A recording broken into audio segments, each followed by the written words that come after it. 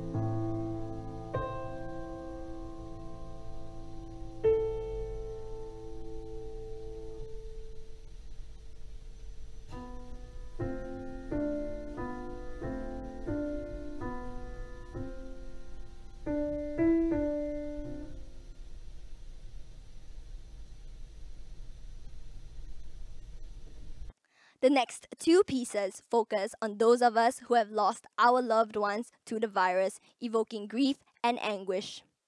Mozart's Sonata in A minor, K310, first movement, was composed in 1778, around the time of his mother's death.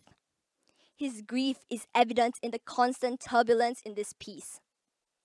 Following that is the 10th piece of Tchaikovsky's The Seasons, Opus 37A, October. The English translation of the poetic epigraph by Tolstoy that accompanies this piece reads, Autumn, our poor garden is all falling down. The yellowed leaves are flying in the wind. This script, combined with the beautiful singing melody of this piece, conveys anguish and sorrow, of suffering and regret, of what once was but no longer is.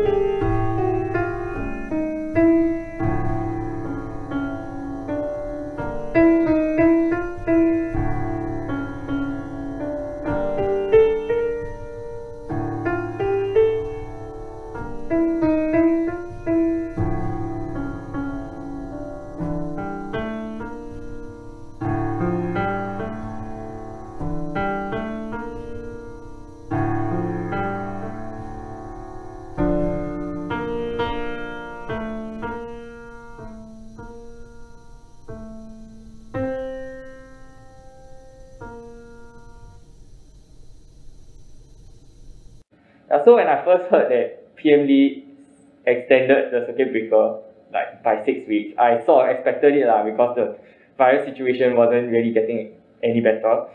But I guess after the news sunk in, I felt a bit sian because I had plans to go out with friends or to even to do other stuff like some part-time jobs. But it was just ruined by the announcement.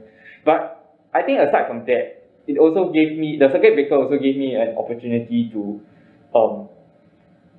discover myself more and focus on things that I wouldn't normally have the time to do, such as really practicing the piano more and participating in events with my CCA, which is Ivory Keys. Yeah, I'm a person who is generally okay with solitude, and so I found it quite a refreshing change from the usual summers, and that I just had time to reflect on life and pursue hobbies that I otherwise would not have been able to pursue. How about you? Yeah, that's true. I also had a lot of time to reflect but that was because I was quite bored because I was doing my part-time job. So I was working at a supermarket and there were generally very few customers there. So all I did there was open plastic bags and put there and wait for customers to come. So I had a lot of time to think about stuff. But at the same time, it's also the feeling of listlessness, which was where I got my inspiration for this piece that I chose, which is October by Tchaikovsky. And yeah, it gives the sense of there's nothing to do. There's just nothing actually. It's just a blank ahead. Yeah. I think it's been pretty interesting, the range of responses to the extension of the circuit breaker. Some have indicated that they feel bored and a sense of ennui and blankness, particularly since so many commitments have been cancelled. And some have indicated stress and worry because of the uncertainty looming ahead in the future. But personally, I thought that the circuit breaker could also be a good time to reflect, to take a rest, and to slow down. For instance, I was finally able to get back into practicing and participating in this concert, which was a very fulfilling experience for me. In addition, I also attended some virtual internships where I met some very inspiring mentors and made new friends along the way. So I found that perhaps having a positive mindset through the circuit breaker is something that is very important. And the struggle is very mental, it's real and it's mental, but perhaps one can overcome it through adopting a positive mindset and reframing. As we approached the end of the circuit breaker, our excitement of returning outside was muted by the new restrictions put in place. Gradual reopening of workplaces by sector, limits on outside gatherings, social distancing at communal food areas. Will we ever be able to adapt to this new normal? The next piece, Fantasia No. 3 in D minor by Mozart, starts off somber and grim, reflecting our apprehension at entering this new post-circuit breaker world. The mournful tone transits into a merrier section, hinting at the hopeful possibilities that awaited us.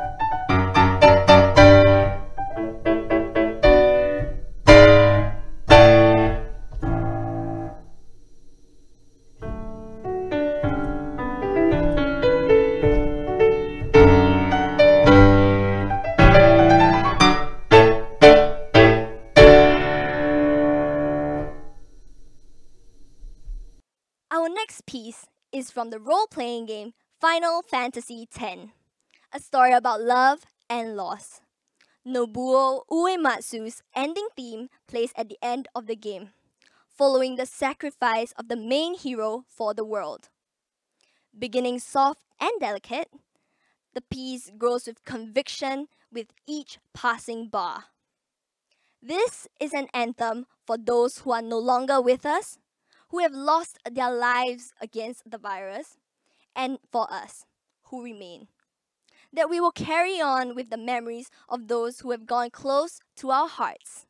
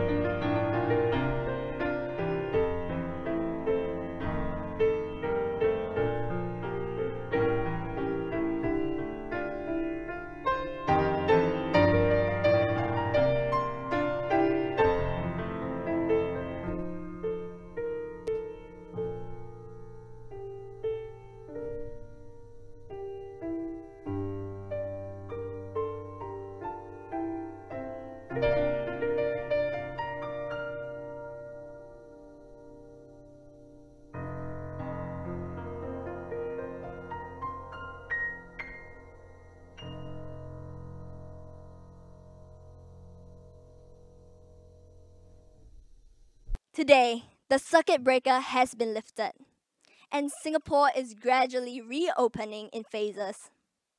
We keep our eyes set on the future to the day we can proclaim with pride that we have finally overcome this crisis.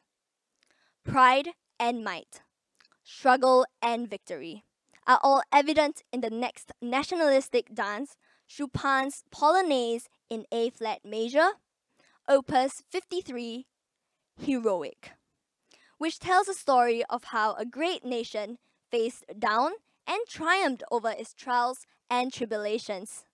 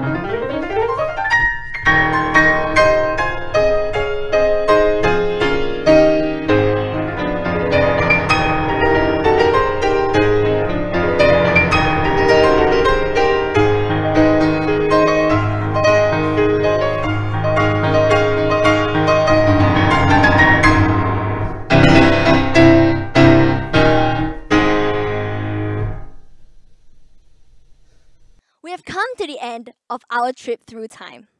The last piece of our concert, From Struggle to Victory, is Debussy's Reflections in the Water. The first of Debussy's Images, the piece depicts the stillness of calm water, the turbulence of a moving stream, and the light that bounces off the water's surface. It ends delicately, drawing our tumultuous program to a peaceful end.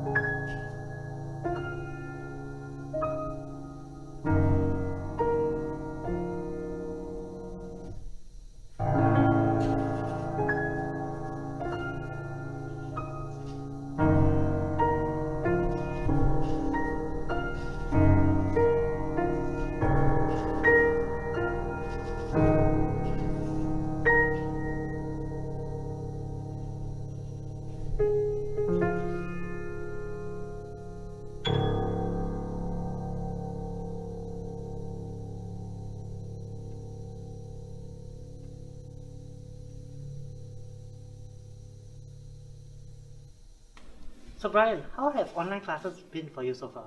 Well, I mean, I don't really have much to compare to because I started uni in online classes. But if I were to compare to my classes before, I would say online classes make it a bit hard to make friends. But a bit hard to form study groups. But we make do with what we can. And sometimes, I mean, the one plus point about online classes is you get to watch recorded lectures. Yeah, definitely. So you can watch, you can revise the content, makes it easier. What about you? I think for me it's about the same, but I think we have managed to know some of our classmates a bit better already since we've met them before. But I think it's the same few points. It's harder to maintain engaged with the lecturer. It's harder to just know the people around you as how you work in a physical setting.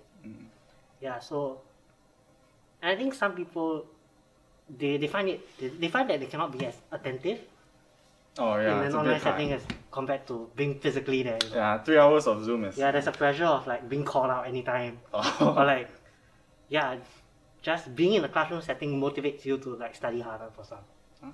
How about you, Pearlie? I find that online classes has made it much easier in terms of travel time. So actually I take about 45 minutes to get to school.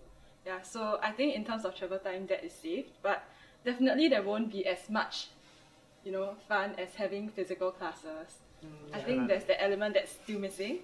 I'm looking forward to that. But I still get to meet you guys online, so yeah, that's nice. I mean, that's the same for CCA as well, right? Yeah. I mean, doing everything online now, having an online concert. Yes. I think, how has the experience been for yourself? I think it's definitely not as enriching as a live concert. Actually, I do miss our physical concerts. I think we recently had one at the Esplanade at the beginning of this year. Yeah, actually I was hoping that, we can look forward to future physical concerts. How about you, Brian? Performing online to a camera and performing live is, of course, it's a very different experience. And I mean, watching someone perform online and watching someone perform live is, of course, it's even more different for the audience. So, I mean, once we can have physical concerts once again, I think it's going to be it's a win-win for everyone, and that's one thing we're all looking forward to. The SMU Resilience Fund supports SMU undergraduate and postgraduate students hard hit by the COVID-19 pandemic by providing financial aid. This is the fund that this fundraiser concert is raising funds for. To support this cause, please visit the link in the description and make your donation today. With that, we have come to the end of our concert. We hope that you have all enjoyed this odyssey from struggle to victory with us. We would like to thank the National Youth Council and the Young Changemakers for powering our project. In partnership with NYC, we aim to drive communal healing by sparking conversations through music. We would like to also thank Ms. Janice Low from the Office of Student Life, our club manager, and Ms. Young, our instructor, who have both been instrumental in assisting us with our concert today. If you would like to receive updates on our future productions and events, do follow SMU Ivory Keys on Facebook and Instagram. We hope that everyone will continue to remain strong and stay safe as we prevail through this crisis. With that, my name is Caitlin Kwok from SMU Broadcast and Entertainment. Thank you and goodbye.